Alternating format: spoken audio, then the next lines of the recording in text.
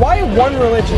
Why can't you take them all? Yes, absolutely. I think he was a great man. I don't think he's the son of God. I think that Jesus was a hippie. He follows Jesus Christ, not the church. I don't follow him to church. That's what I want to talk about, because Jesus Christ was the Son of God, and he didn't back down for nobody. I believe in a higher power. So Christians who say, I'm right, I think they're fools.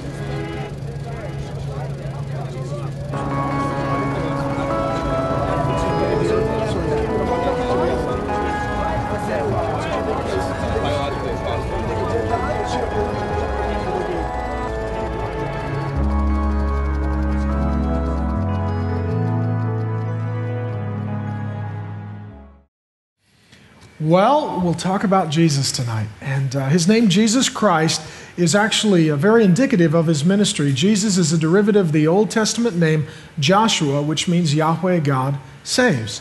And Christ means anointed of God, the anointed one of God, come to save God's people.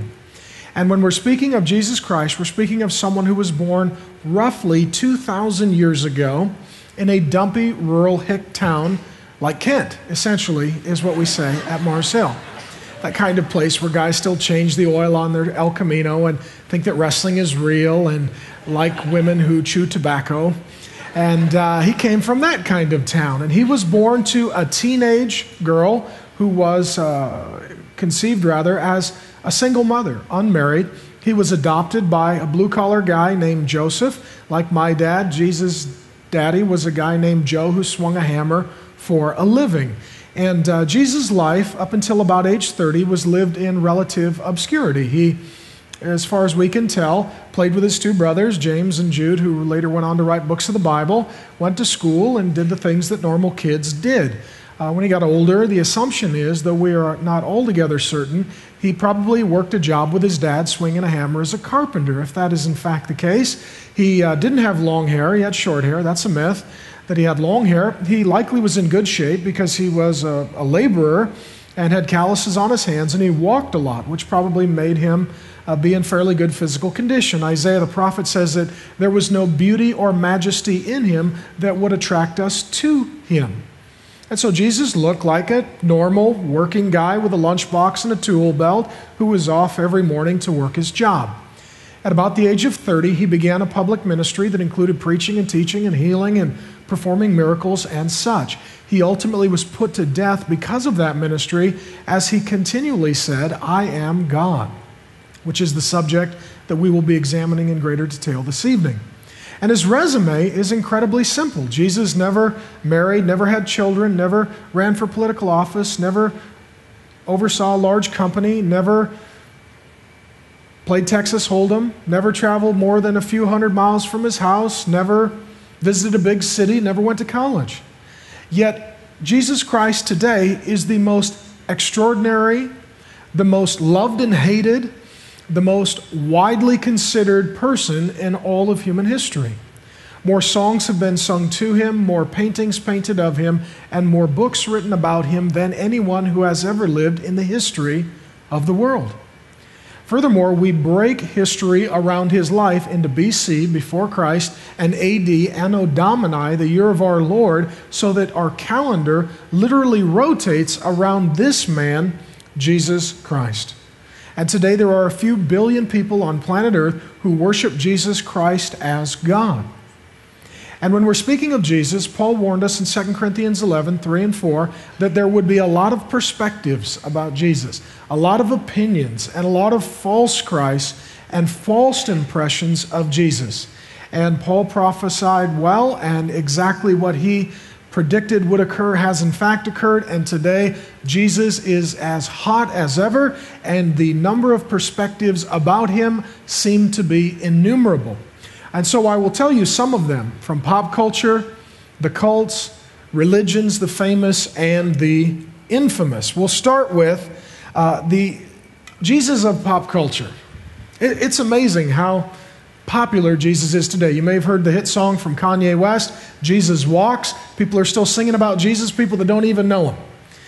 You may have seen the Rolling Stone cover wherein Kanye West is portrayed like Jesus with a crown of thorns on his head, and it simply says, "The Passion of Kanye West." You may have also noticed that Jesus is very popular on television. You may see him occasionally showing up in The Simpsons. He also makes the occasional appearance in South Park, often to fight Saddam Hussein or Satan. All right, that t-shirt is forthcoming in the ensuing weeks. You may also see him on television in the comedic sketches of Carlos Mencia and his television show Mind of Mencia. And my personal favorite, you will see him prayed to repeatedly on Dog the Bounty Hunter. The guy with the big wife and the big mullet, they get together, and it's one of my favorite shows, and they pray to Jesus. Jesus, let us capture the fugitive that has jumped bond. Let us beat him up. Let us mace him. Let us cuff him. Let us taunt him. Let us smoke a cigarette with him, and then tell him that you love him. I love that kind of prayer. That's my kind of prayer. You beat, mace, cuff, smoke with, and then pray with a guy for Jesus' sake. You may have also seen Jesus on t-shirts. He's on a lot of t-shirts. The t-shirt I'm wearing, Jesus is my homeboy, is actually worn by Madonna and by Pamela Anderson and Ben Affleck and Ashton Kutcher and Brad Pitt. You may have also seen Jesus in various movies. He's appeared in more than 100 movies have actually been done on his life. Two of the most popular in recent memory are The Da Vinci Code and The Passion of the Christ, and probably the weirdest one ever done is the Canadian Kung Fu horror comedy, Jesus Christ Vampire Hunter, which is just a weird film. And one of the funniest was Talladega Nights, The Legend of Ricky Bobby. If you went to see that film, he really loves baby Jesus, played by, I love the fact that Will Ferrell plays the character. He does a good job. It's funny. And he repeatedly prays to baby Jesus, actually 8-pound, 6-ounce baby Jesus in your golden fleece diaper. And he keeps praying, "Thank you, baby Jesus, for my smoking hot wife." And that's become sort of a recurring theme in our house. My wife, for example, came out the other day and said, "How do I look in these jeans?" I said, "Thank you, Jesus, for my smoking hot wife." And so that is, that's the new theme, at least for this season at the Driscoll house. And Jesus shows up in places in pop culture you would not anticipate. Like he was on the cover of Popular Mechanics magazine a few years back as they were searching for the face of Jesus. There is a 110-foot tall, 750-pound Jesus hot air balloon. There's also a Jesus monster truck for rednecks. Apparently, that makes them feel like God has been a good missionary to their kind. And what's particularly interesting as well is that a few years ago, actually before my birth, the front man for the Beatles, John Lennon, had this amazingly controversial statement where he said, quote, "We're bigger than Jesus now," end quote. And then he died, and then he saw Jesus. And Jesus said, "See, I'm bigger." And I can only imagine John Lennon was like, "Dang it, I should have never said that. We're bigger than Jesus." And so that is the Jesus of pop culture. There's also the Jesus of the cult that spun out of Orthodox Christianity. Some of you may have been told, well, all religions basically believe the same thing. Not about Jesus, they don't. For example, if you were to go to a liberal Christian or their emerging offspring, they would say that Jesus is a good man, but not the God man, maybe the best man who's ever lived, but not God. If you were to go to a Jehovah's Witness, they would say that Jesus is a created being. He's actually the archangel Michael. If you went to a Mormon and said, "Who is Jesus?" they would say he's not eternal God, but he's a polygamous man who was the half-brother of Lucifer that became one of many gods. If you go, for example, to ask a Unitarian Universalist, they will say that Jesus Christ is the incarnation of Mr. Rogers, that he's a really super-duper nice, sweet guy, and he only has nice things to say, and he wants to take everyone to Neverland. And if you ask a New Ager, what do you think about Jesus? You'll get a lot of opinions, but many of them will be congruent with the teachings of Deepak Chopra, who said, quote, "I see Christ as a state of consciousness that we can all aspire to." If you ask a Scientologist who is Jesus, they will say that he is an implant forced upon a Thetan about 1 million years ago. Some of you say, "Pastor Mark, can you explain that?" No, I can't. For two reasons. I have never done drugs, and my imagination has a limit. And secondly, I just can't get into any religion where it is founded by a science fiction writer and Tom Cruise is the evil doppelganger of Billy Graham. I just don't get it. So no, I don't understand, and I don't apologize. And my favorite cultic view of Jesus is a Canadian nudist arsonist cult. That's just fun to say. Canadian nudist arsonist cult. I know when I'm naked, the first thing I'm thinking is fire. And the Canadian nudist arsonist cult has decided that the name Jesus Christ is code word for getting high on hallucinogenic mushrooms so that then you can get naked and set things on fire. Which is crazy, but I guess if you're going to join a cult, join a fun one, you know? And that's a fun one right there. That is the varying perspectives of the Jesus of the cults. There is also the Jesus of the world religions. And again, some will say, don't all religions basically believe the same thing? Not about Jesus. If you go to a Baha'i, they will say that Jesus is a manifestation of God or perhaps a prophet of God, but inferior to Muhammad and Buddha. That's what they will say. If you ask a Buddhist, they will say Jesus is not God, but he's an enlightened man, much like the Buddha. If you ask a Christian scientist, they will quote Mary Baker Eddy, who said, quote, Jesus Christ is not God, end quote. If you go to someone who is Hindu in orientation, you will find that they have a lot of differing views within Hinduism. But the general answer will either be, Jesus Christ is not God, but he is an enlightened man like Krishna, or if he is God, he's one of more than 1 million gods, so he's not the only God, he's not exclusive and special. And if you go to those who are Muslim and in Islam, they will say that Jesus is not God, that he is merely a man, and that he's a prophet, but he's a prophet who is lesser than the prophet Muhammad. Those are the perspectives of Jesus from pop culture, the cults, and the world religions. In addition, there are many perspectives of Jesus from the famous and the infamous throughout human history. I'll give you some.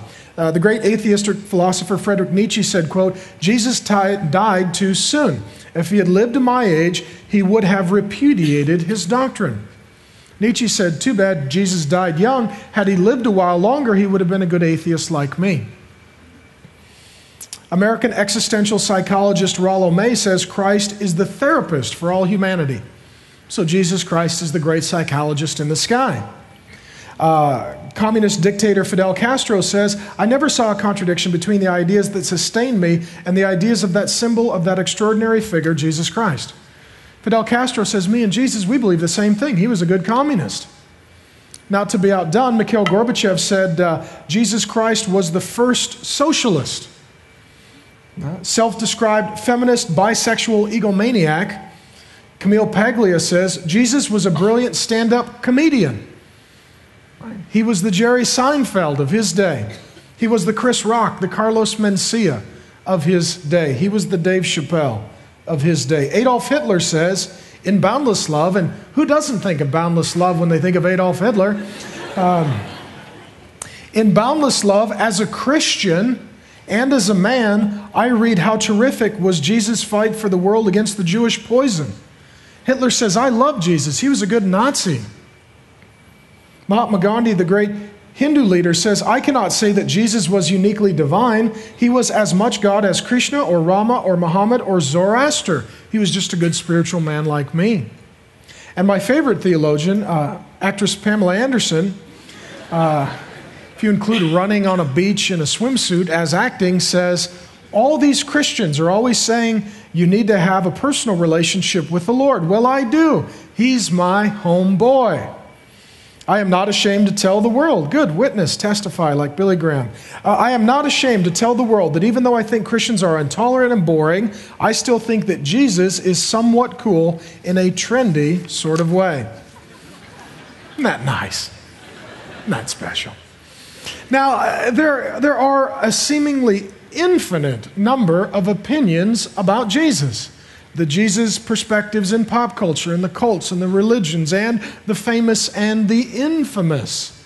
And the question is, well, who is Jesus with all of these differentiating perspectives? And what I would say to you is this, that perhaps you, like me, have had people say things about you that are not true and are pejorative and negative and taken out of context and inaccurate. And what you would like, if you were the subject of vicious rumor and gossip and slander, is you would like the ability to speak for yourself and say, no, this is really who I am, and this is really what I have and have not done, and this is really what I have and have not said, and this is what I really do and do not believe. And I'm saying that we should afford to Jesus the same kindness that we would all want afforded to us were we as controversial a figure as he. And so now that we've looked at what everyone says about Jesus, we are going to now listen to what Jesus says about himself. We'll give Jesus an opportunity to speak for himself and to tell us who he says that he is. And what I will do in answering the question, is Jesus the only God, is I will show you 12 different ways that Jesus repeatedly, emphatically, clearly, unapologetically, and unashamedly said, I am the only God. He said it many times in many ways. We will look at 12 ways that he said it. The first is, Jesus said that he came down from heaven. In John chapter 6, it is in your notes beginning in verse 38. Jesus says, quote, "For I have come down from heaven not to do my will, but to do the will of him who sent me." At this the Jews began to grumble about him because he said, quote, "I am the bread who came down from heaven," end quote. They said, "Is this not Jesus, the son of Joseph, whose father and mother we know? Didn't our kids go to school with this guy? Didn't he play second base on the Little League team? Isn't this the kid who had a hard time hitting a curveball? How could he say he came down from heaven? We know his mom and dad. That's crazy talk. How can he say, I came down from heaven?" On hearing it, many of his disciples said, "This is a hard teaching. Who can accept it?" And from this time on, many of his disciples turned back and no longer followed him. Jesus said, "I came down from heaven." Now we know that heaven is God's house. He's saying, "I'm God, come down from heaven for a visit to the earth." And this is different than a near-death experience. A near-death experience is when someone says, "For a moment, I got to peek into heaven." They will record that I died and I was outside of my body and I saw a bright light and I glimpsed into heaven and then I came back and I'm here to tell you what it's like.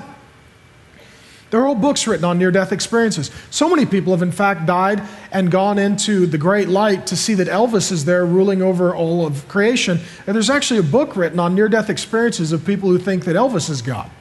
Right? What we're not talking about here is some near-death experience where a person got to glimpse into heaven for a moment. We're talking about Jesus who says, "I am God, heaven is my home, I've come down from heaven."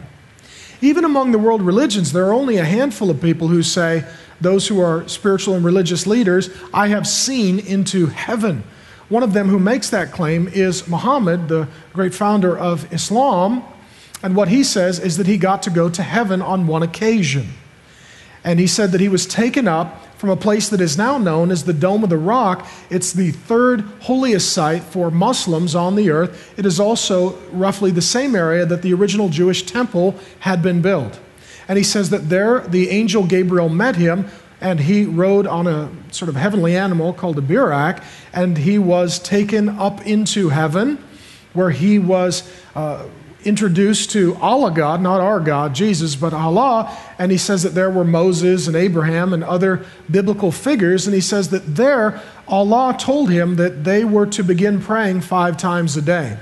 If you've ever wondered, why does a Muslim, an Orthodox, consistent Muslim, pray 5 times a day? They would say because Muhammad was taken up to heaven and that's what Allah said to do. So 5 times a day, the Muslim faithful pray toward Mecca in an effort to honor what Muhammad says was the word given to him in heaven on the one day that he got to visit. Jesus is essentially saying, I'm superior to Muhammad. Right? I didn't just go up to heaven for a sneak peek. I've lived in heaven forever as God, and I've come down from heaven to be here with you. And this is the differentiation between Christianity and other religions. Other religions are about people ascending up to God through good works and karma and progress, morality, spirituality. Christianity is not about us ascending up to God. It's about Jesus Christ, our great God, descending down to us, becoming a man and living in human history with us in love. Jesus' first claim that he is God is that he came down from heaven. His second claim is that he's more than just a good man.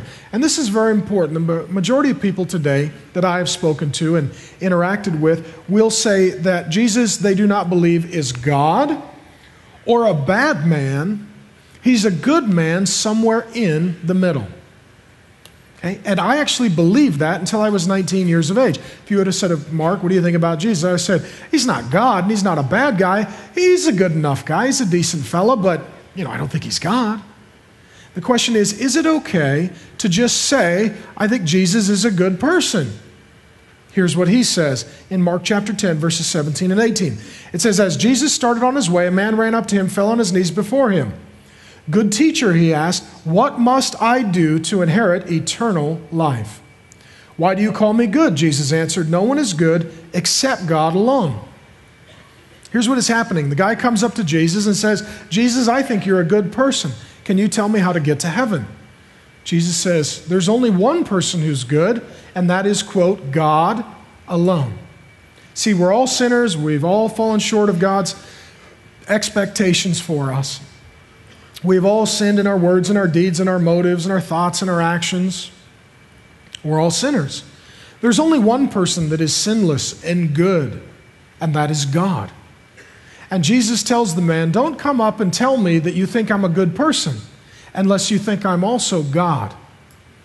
Because no one is good but God. And I would say that same thing today. Jesus is saying, if you think I am God, then you can also call me good. But don't bifurcate between me being God and me being good and just say that I'm good unless you're also acknowledging that I am God, because only God is good.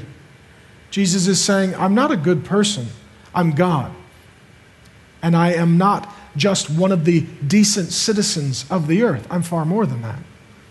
The third line of reasoning is that Jesus said he was the Son of Man. Let me explain this. This is a title about God the Son coming into human history as a man. God the Son literally means God who became a human being. That's what it means. Okay? And this phrase appears in Daniel chapter 7, which is penned roughly 600 years before the birth of Jesus Christ. And we'll read it here, Daniel 7, 13 and 14. Daniel writes, in my vision at night I looked, and there before me was one like a son of man. Okay, so we will extricate that title from Daniel 7, and we will examine it in light of what Jesus says about himself and this title. Coming with the clouds of heaven. You say, okay, who is this person that is up in heaven and coming down from heaven into human history, this Son of Man, this God becoming a man? Who is this?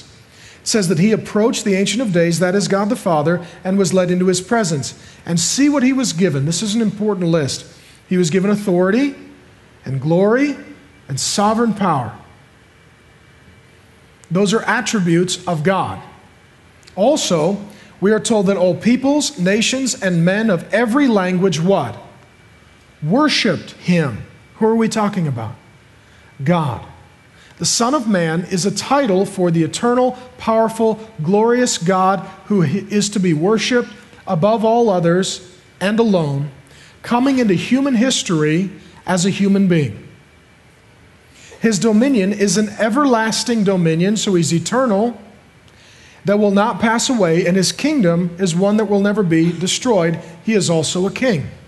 So the Son of Man is a title saying that God, who is to be worshiped, who alone has authority, glory, sovereign power, is eternal, and the king to be worshiped, is coming into human history as a man, and he will have a father. That was his adopted father, Joseph, and he is the son of a man. Now, who is this person? For hundreds of years, the Jews were awaiting the coming of the Son of Man. Where is the Messiah? Where is God coming into human history? Where is this person that Daniel prophesied would come? And then Jesus Christ is born and lives, and he continually, repeatedly refers to himself as the Son of Man. He lifts that title out of Daniel 7, and he appropriates it to himself on more than 80 occasions. And he does so in all four Gospels. It is Jesus' favorite designation of himself. It's his favorite name for himself, the Son of Man. And in so doing, Jesus says, I have all authority, glory, sovereign power. I am eternal. I have dominion. I am the king with a kingdom, and I am here to be worshiped as God. That is how Jesus most commonly referred to himself, as that God. Fourth line of reasoning is that Jesus performed miracles. Now, I know in this, there are others who would say that they have performed miracles, other religions have miracle workers. Listen to the words of Jesus about the distinct uniqueness and supremacy of his miracles. He says in John 10, 36 through 39, "Why then do you accuse me of blasphemy?" Let me explain this real briefly because it will show up a few more times in our discussion tonight. What is blasphemy? That is when a human being says, I am God.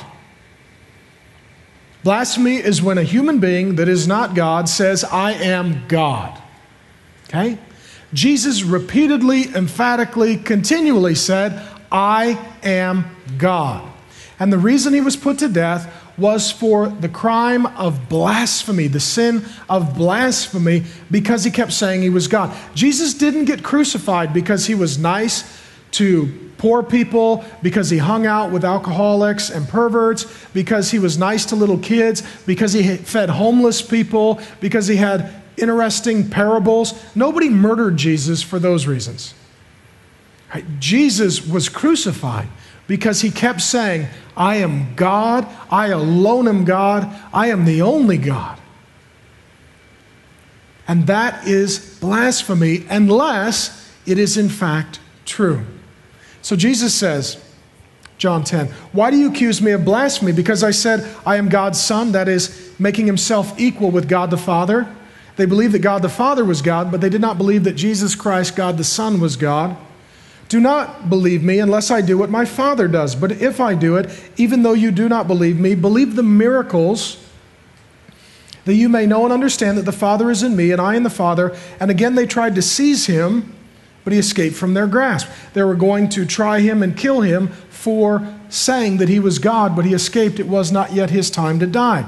He's saying, I am God. I keep telling you I'm God, and you're very angry at me because I keep saying that I'm God.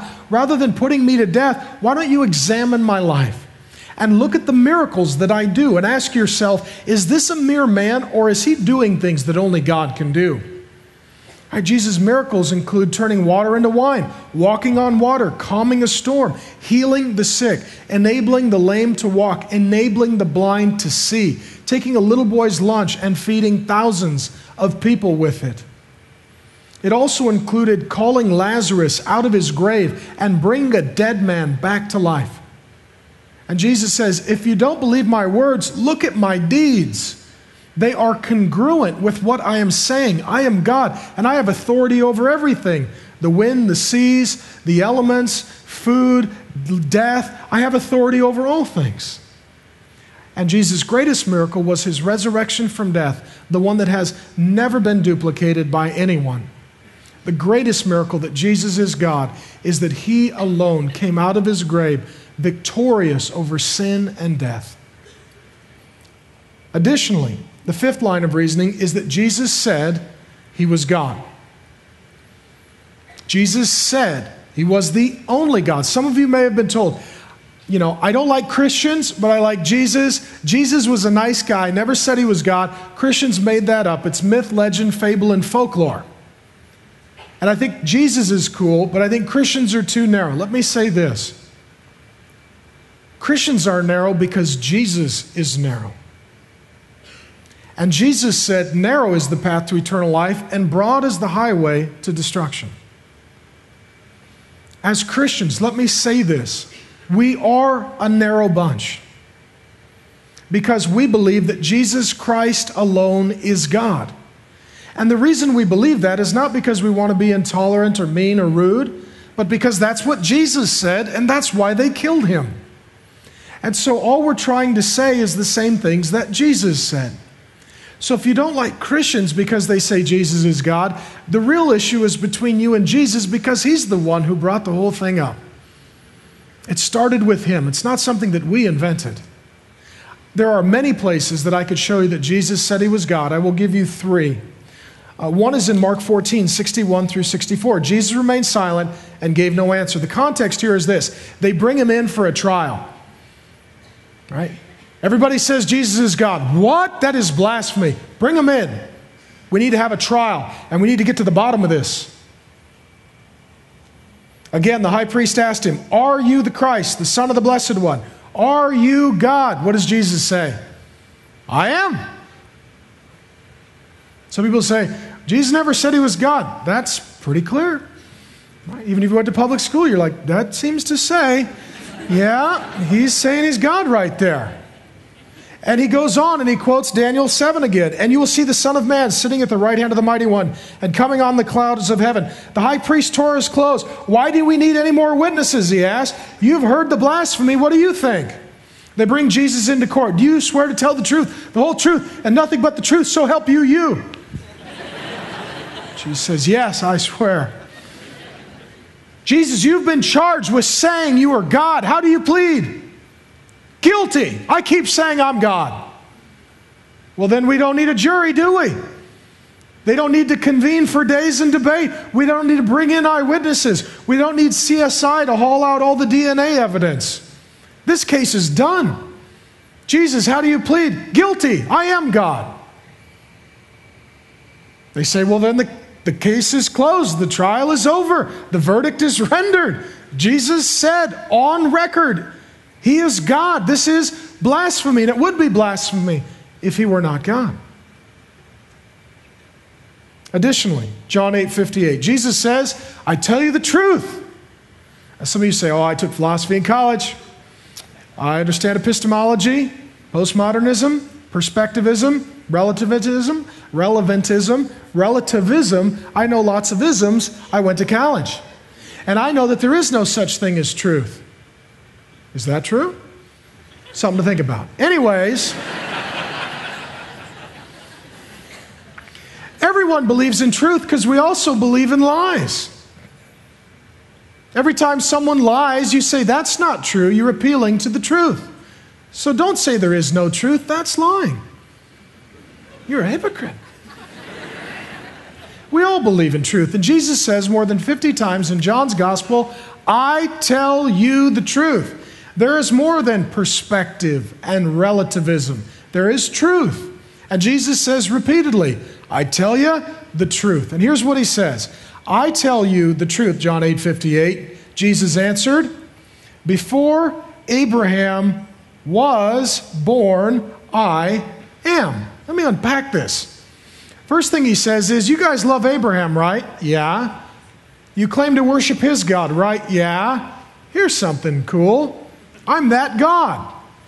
I know it looks like I'm 33, and I know Abraham lived about 2,000 years ago, but I was around before Abraham because I'm the eternal God that called, saved Abraham. I'm the God of Abraham, Isaac, and Jacob. I'm the God worshiped by Abraham. And he says, "I am." Where did that statement come from?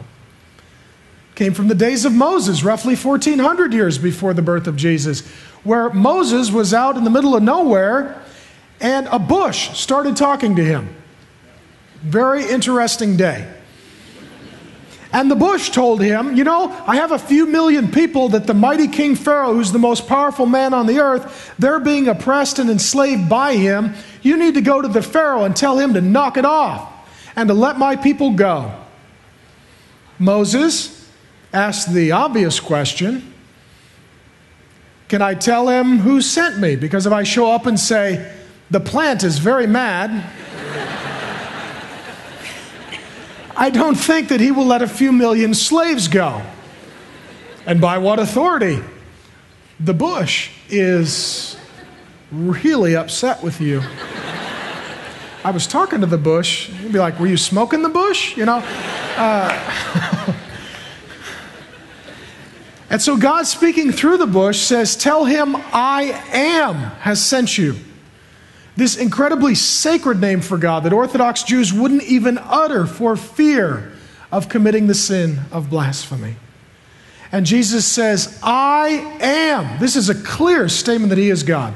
He's the one who existed 1,400 years prior and spoke to Moses and delivered God's people from slavery and bondage in Egypt. Here's what he's saying. I'm the eternal God. I'm the God of Abraham. I'm the God of Moses. How did they respond? At this, they picked up stones to stone him, which is the penalty for blasphemy. Someone saying they're in fact God. But Jesus hid himself, slipping away from the temple grounds. It was not yet his time to die. He said, I'm God. And they said, that's it, you're going to die. And he escaped. And in John 10, 30 through 33, Jesus says, I and the Father are one. This is a statement of his total equality with God the Father, who they did believe was God, but they did not believe that Jesus Christ, God the Son, was God. Again, the Jews picked up stones to stone him for the sin of blasphemy. But Jesus said to them, I've shown you many great miracles from the Father. For which of these do you stone me? They say, we are not stoning you for any of these, but rather for blasphemy, because you, a mere man, claim to be what? God. Jesus says, why do you guys keep trying to kill me? They say, because you keep saying you're God. Throughout the history of the human race, there have actually been a very short list of people who have said they are God. There is no world religion founded by anyone who said they are God other than Christianity and Jesus, who said, I am God. Muhammad said, I'm not God. Buddha said, I'm not God. Krishna said, I'm not God. Gandhi said, I'm not God. Jesus said, I'm God. This is an extraordinarily unique claim. I mean, can you imagine today if someone said they were God? I mean, this is just not said. In the history of the world, a handful of people, most of them cult leaders who died horrible deaths and took their followers, the handful that they did gather with them, very sad and tragic. And today, there is not a large number of people walking around saying, I'm God. To double check, I went to myspace.com. I figured that's the greatest pool of wingnuts to fish from. And so I was wondering, is there anyone on MySpace who says, I am God? And I found one person who said they're not God, but they're working on it, which pretty much tells you everything. Godhood is not something you grow into, like puberty. And I don't think the guy's going to get anywhere with his religion, because he's a 26-year-old, 6-foot, chubby, British, gay hairdresser who listens to a lot of Dolly Parton and doesn't even have a lot of friends on his buddy list. So I don't think he's going anywhere, right? And usually most people who say they're God, that's about as far as it gets. We all look at them and think, that's so sad. They're not, altogether right. They need some meds. And Jesus says, I am God. That is an incredible claim. Sixth line of reasoning is, not only did Jesus say he was God, they came to him to double check, and he kept confirming that he was God, because they were going to put him to death. They're like, Jesus keeps saying he's God. We should go double check, make sure he keeps saying that, and that's what he meant to say before we kill him. Right? Maybe he's got dyslexia. Maybe he meant to say, I have a dog. Who knows? Maybe we misunderstood. Maybe he doesn't communicate so well. Well, let's go double check before we kill the guy. So they go to him in Matthew 26, 63 through 65. Jesus remained silent. The high priest said to him, I charge you under oath by the living God. I seriously wonder if Jesus didn't smirk at that. Like, oh, that's cute. Speaking of the living God, howdy. Tell us if you are the Christ, the Son of God. Are you God? You're on trial today. We're all here to hear. Right? CNN's here with a camera. All the reporters have notebook in hand. How do you plead, Jesus? Are you God? You keep saying you're God. Do you want to recant? Do you want to change your statement? Do you want to go on record saying, sorry, misunderstood? Yes, it is just as you say, Jesus replied. Jesus was saying, I am God. That's what I keep saying. And that's what I mean. And I'm not confused. And I'm not misunderstood. I'm God. And then he goes on to quote Daniel 7 again. But I say to all of you, in the future we'll see the Son of Man sitting at the right hand of the Mighty One and coming on the clouds of heaven. Then the high priest tore his clothes and says, he has spoken blasphemy. Why do we need Any more witnesses? Look now, you have heard the blasphemy. This guy says he's God. We've double-checked. He says he's God. Again, some of you will say, Jesus is a nice guy. Christians are too narrow. They say that Jesus is God. Jesus didn't say that. Yes, he did. He said it repeatedly. And even when questioned to clarify or recant, he said it again. Seventh line of reasoning, Jesus said he was sinless. Can you imagine saying this? Can you imagine saying, I have never sinned. I have done everything I was supposed to do. I have not done anything I was not supposed to do. I have never uttered a bad word. I have never worked from an impure motive. I have also never had an unclean thought. Some of you couldn't even say, in the last 15 minutes. Right? I mean, we're not without sin. If I got up today and said, I am without sin, you wouldn't say, that Mark is a nice guy. He's got some interesting things to say. You'd say, that guy needed to wear a bike helmet as a kid. There's something wrong with that guy. Here's what Jesus says. John 8:56. Can any of you, he opens it up to the world, including his family, friends, and enemies.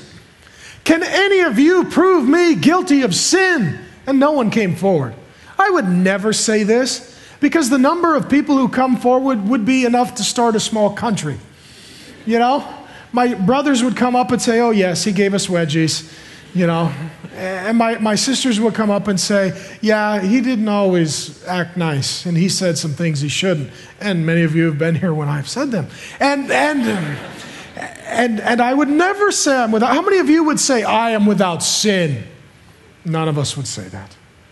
In fact, the old adage is, no one is perfect. Well, Jesus says, except for me. And see, we believe that the most spiritual and holy people are the most humble and repentant. The person who says, I'm not perfect, I got lots of mistakes and flaws, I've blown it plenty of times. We trust that person because they're not proud and arrogant and self-righteous. They're humble and they're repentant and they're truthful. If Jesus said this, he's not a good, humble man. If it's not true, he is not a good, humble man. He's an arrogant, self-righteous jerk. That's who he is if he's not telling the truth. And it's interesting because people don't say they're not sinners. Muhammad said, I'm a sinner. In the Quran, he says, I'm a mere man just like you, a mere mortal. Gandhi says, I'm a sinner. Buddha says, I'm a sinner. Krishna says, I'm a sinner. Billy Graham says, I'm a sinner. The great Mother Teresa says, I'm a sinner. Jesus says, I'm not. I'm not a sinner.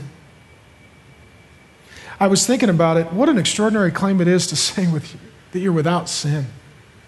I mean, you think about the best people you know, the most, pious, upright, moral.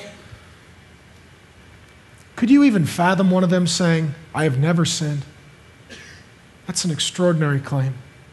Again, I was wondering, does anyone in the world today say they're without sin? So I went to Google and I piped in the word sinless. Sinless. One of the first things that came up in the search was a strip club in Great Britain called Sinless, which pretty much proves my point. That no one is sinless. And when we live in a world that has a strip club called Sinless, we're all pretty much wicked to the core. That's the point. Not only did Jesus say he was without sin, my eighth line of reasoning that Jesus is God is that he said that he could forgive sin. Now, this is an astonishing claim. Some will say, well, I could teach you about reincarnation and good works and karma and going to purgatory and confessing your sins to the priest or going to Mecca, and here's some ways you can get rid of your sin. Jesus says you don't need any of that. You just need me. I'll forgive you. He says this, for example, in Mark chapter 2, verse 5. When Jesus saw their faith, he said to the paralytic, son, your sins are forgiven. This is an astonishing claim. In Psalm 51:4, the psalmist says, against you only, Lord, have I sinned. We do sin against people, but ultimately all our sin is committed against God. Therefore, God is the only one who can truly forgive us. And in Jesus Christ declaring, I forgive you of sin, he is saying, all the sins you've ever committed were ultimately against me. I'm the one true eternal God, and I'm here to forgive you. That's an extraordinary claim that is unparalleled by any religious leader. That is an unbelievable statement. Not only do I have no sin, I alone am God who forgives sin. If you're here today and you have sin, as I do, as we all do, we all need Jesus. He alone is the way to have sin forgiven. And he made the forgiveness of sin possible. He lived a sinless life in our place. He died a substitutionary death on a cross in our place, paying the penalty for sin, which is death. And then he died and he rose, and 3 days later he came back to life. And through the person and the work of Jesus Christ on the cross, sin can and will be forgiven. And there is no forgiveness of sin apart from Jesus. He is the only one that we have ultimately sinned against.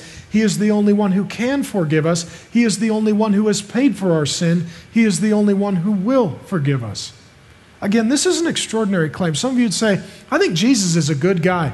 Look, if Jesus is telling people that their sins can be forgiven and they can't be forgiven, and people are dying in hope and faith, trusting in Him, and He's a liar, He's really not a good man. He's an evil man. He's a con man. Ninth line of reasoning. Jesus told people to pray to Him as God. And this is a big deal. We're only supposed to pray to God. Right? Only God is eternal, so that past, present, and future people can pray to Him. Only God is all-knowing, so only God could hear all of our prayer requests. And only God is all-powerful, able to answer them. And Jesus says, I'm the God you need to pray to. He says this in John 14, 13 through 14, and I will do whatever you ask in my name, so that the Son may bring glory to the Father. You may ask me for anything in my name, and I will do it. And John 15, 7, if you remain in me and my words remain in you, ask whatever you wish, and it will be given to you. Again, Jesus said, pray to me and I'll answer it. I'm God. I can hear all the prayers. I'm without beginning or end. I'm eternal. I'm good for everyone. And also, I have the power to answer prayer. Now, let me submit this to you. You cannot say that Jesus was a good person, because if He is not God, this is a cruel thing. People who are sick asking Jesus to heal them in prayer.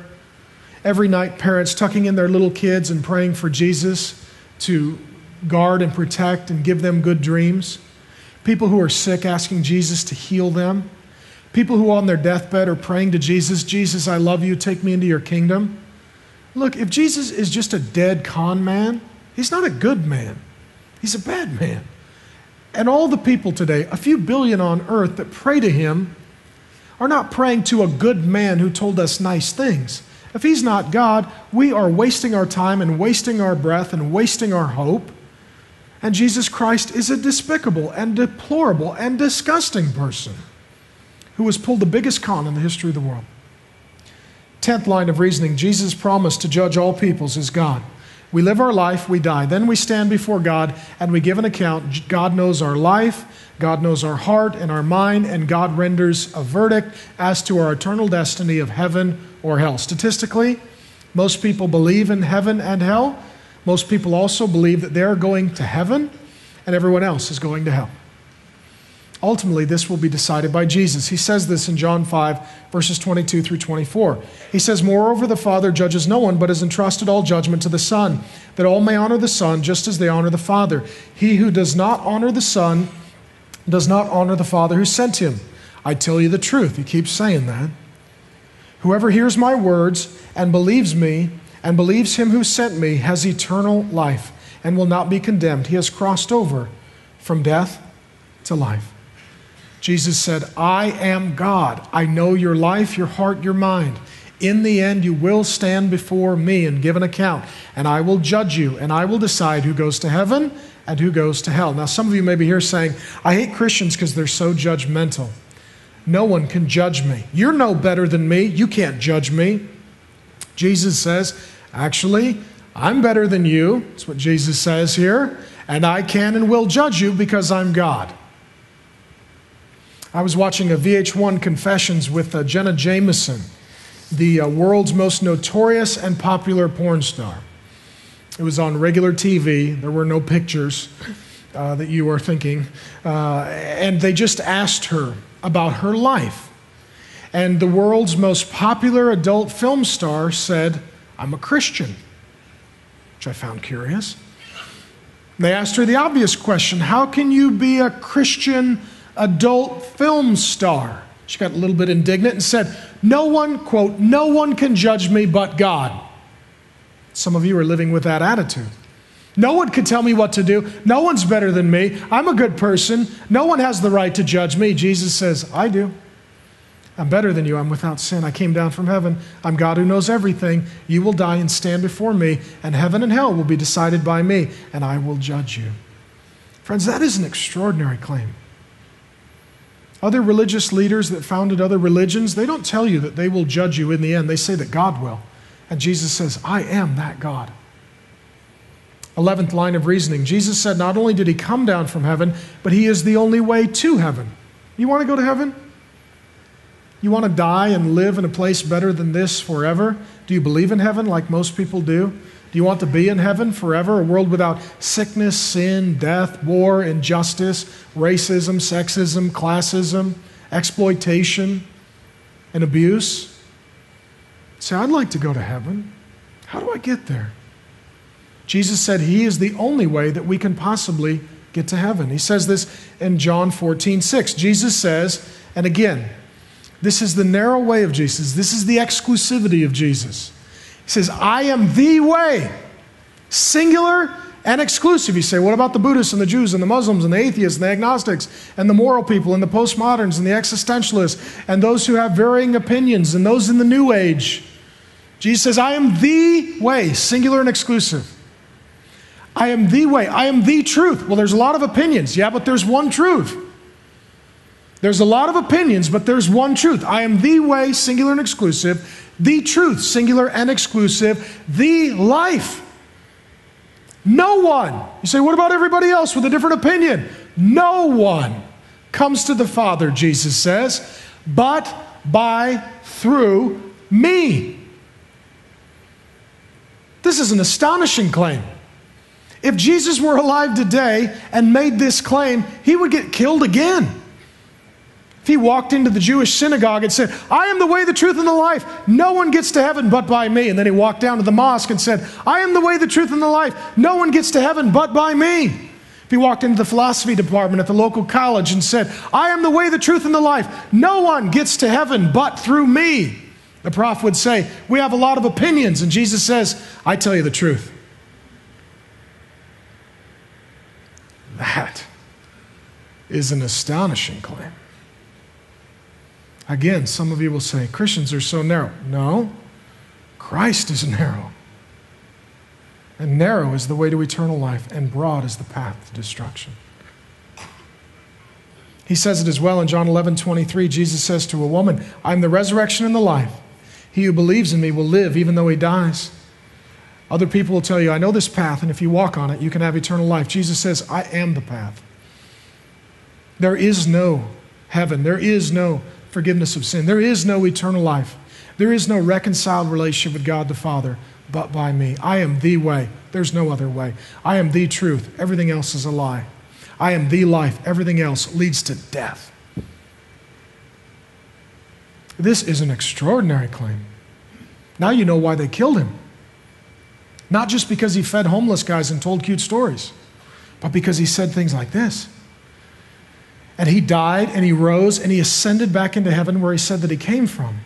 And in so doing, he gives us the prototype of our future. If we give our sin to him because he alone can forgive it, and we do so in prayer because he told us to pray to him, then we will die and we will rise as he rose and we will ascend into heaven as he ascended. My 12th line of reasoning, the last way in which Jesus said he was God, is that Jesus claimed authority and supremacy over all people, all political parties, all races, all genders, all nations, all religions, all cultures, all beliefs, and all sexual orientations. We're in Seattle, so I tried to get everybody. That's all I could think of. Jesus is supreme over everyone and everything. Jesus is in a category all by himself as the only God. He says it this way in Matthew 28:18. After his resurrection, it says that Jesus came to them and said, quote, all authority in heaven and on the earth. That's an extraordinary claim. Not only am I in authority over everyone on the earth, I'm authority over all the angels in heaven. All authority in heaven and on the earth has been given exclusively to me. What that means is Jesus rules over angels and demons. Jesus rules over gay, straight, bisexual, transgender. Jesus rules over Buddhists, Baha'is, Muslims, Jehovah's Witnesses, Mormons, Unitarians, atheists, agnostics, Scientologists. Jesus rules over men and women. Jesus is God over children and adults. Jesus is God over all nations, kings, kingdoms, princes, queens, princesses, everybody. Jesus rules over all philosophies, postmodernism, modernism, logical positivism.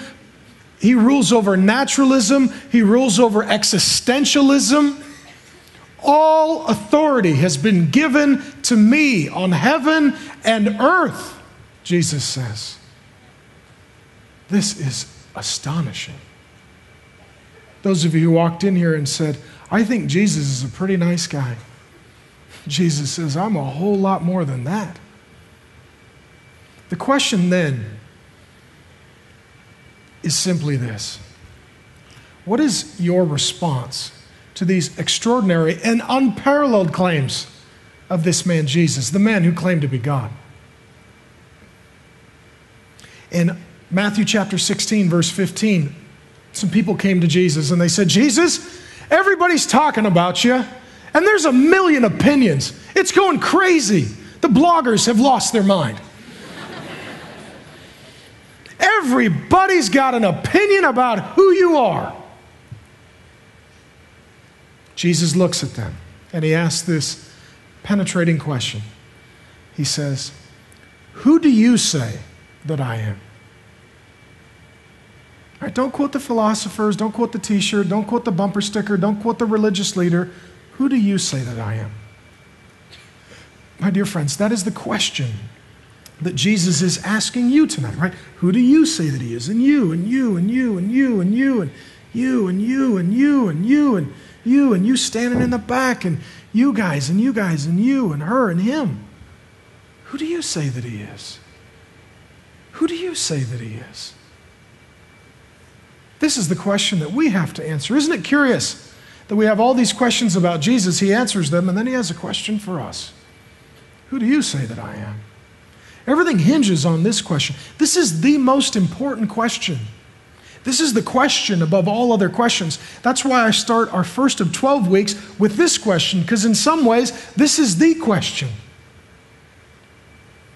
For the first 18 years of my life, until I was 19 years of age, I would have said, Jesus is a really good guy, but he's not God. I think that is the most common answer today.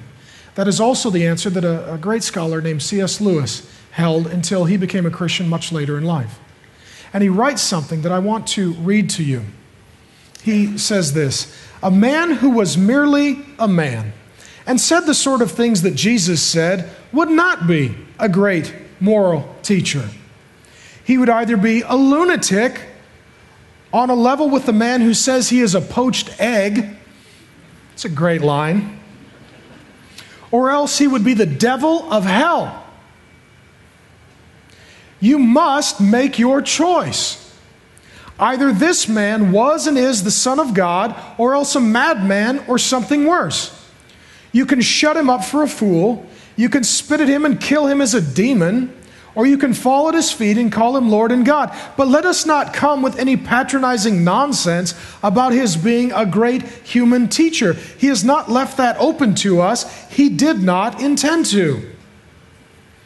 Lewis says we must each answer the question after Jesus has made these extraordinary claims, which must be answered.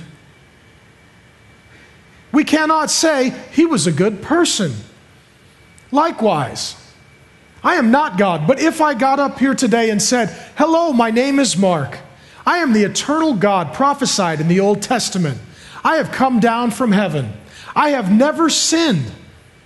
I alone can forgive sin. I'm the only one who really tells the complete truth. I am the only way to eternal life. Apart from me, there is no God. Trust in me. Pray to me, and I will hear your prayers, and I will answer your prayers. And if you devote yourself to me, I will take you into heaven, because that is where I rule and reign as God. And I have authority over all peoples, times, places, religions, sexualities, cultures, philosophies, and perspectives. If that were not true, you should not say, Mark's a pretty good guy. No, Mark is the worst man who has ever lived, if Mark were to say anything like that. And I never would. For the record, I am not God. Right? So don't blog it out. I'm using an analogy. And what Lewis says is, you only have three options, dear friend. One, Jesus Christ is a lunatic. He's a wingnut. He's a nut job. Anyone who says those sort of things has something wrong with them. He's not thinking straight. Right? He needs professional help. He needs medication. He is not coherent. He is crazy. He's a lunatic. Second option is, he knew what he was saying, and he was malicious and sadistic, and he's a liar. He's the worst liar who's ever lived. He's told the greatest lie that's ever been told, and billions of people have bought into a false hope. And people are praying to Jesus and singing to Jesus and sharing Jesus with their friends and marking human history by Jesus and giving 10% of their income to Jesus. And what a ridiculous waste of time, energy, talent, money, and hope for a cruel, dead liar. He's either a lunatic, he's a liar, or as Lewis says, he's the Lord. And he wasn't crazy, and he wasn't lying. He was and is who he said he was. Friends, we would just tell you today, you've got to answer this question about Jesus. You must. Not answering the question is an answer that Jesus is not God. The right response, the one we encourage you to, is to worship Jesus Christ as God. If you're here today, you're a sinner, you need Jesus. You can become a Christian by simply asking him to forgive you and be your God. He will. He knows your heart, mind. He hears your prayers and he will answer them. He told you to pray to him. Pray to him. Become a Christian. And worship him as God. In his life, Jesus was worshiped by people, and he didn't rebuke them saying, "Oh, I'm sorry, you've misunderstood, I'm not God."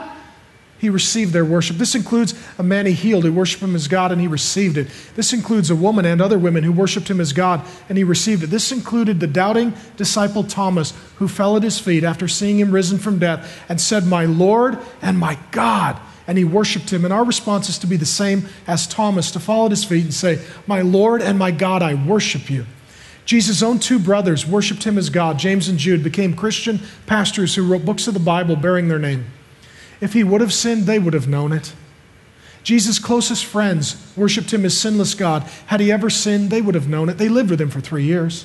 Jesus' own mother Mary was part of the early church, worshiped her son as God. And I assure you of this, if anyone were to know whether or not her boy were a good man or a bad man, a truth teller or a liar, a sinner or a sinless man, it would have been his mom. And they all worshiped Jesus, including his enemies, men like Saul, who hated Christians, murdered them until he became a Christian, who worshiped Jesus as the only God. That is the right response, is the worship of Jesus. And when we encourage you to worship Jesus, we do not take that lightly. The first two commandments say there is one God, and that God alone is to be worshiped, no one and nothing else. And in worshiping Jesus, we are declaring there is one God, that's Jesus, and we worship him alone as God. And the Bible says we are to believe this in our heart, and we are to confess this with our mouth. We ask you today to believe this in your heart and to confess it with your mouth. We confess it by partaking of communion, which is showing that Jesus' body was broken and his blood shed for us. By singing songs of worship and praise, that is how we corporately together confess with our mouth that Jesus Christ is not a lunatic, that he is not a liar, that he in fact is our Lord. We give of our tithes and offerings to help extend the news of Jesus. And if you're a non-Christian or a visitor, don't give. For the rest, give as God leads. And then we will leave here to live our lives as acts of worship to Jesus. It's now between you and Jesus. My whole goal, dear friends, is to say that it's all about Jesus, to reveal to you Jesus, to introduce to you Jesus, to show you the exalted Lord God, Savior, Jesus Christ.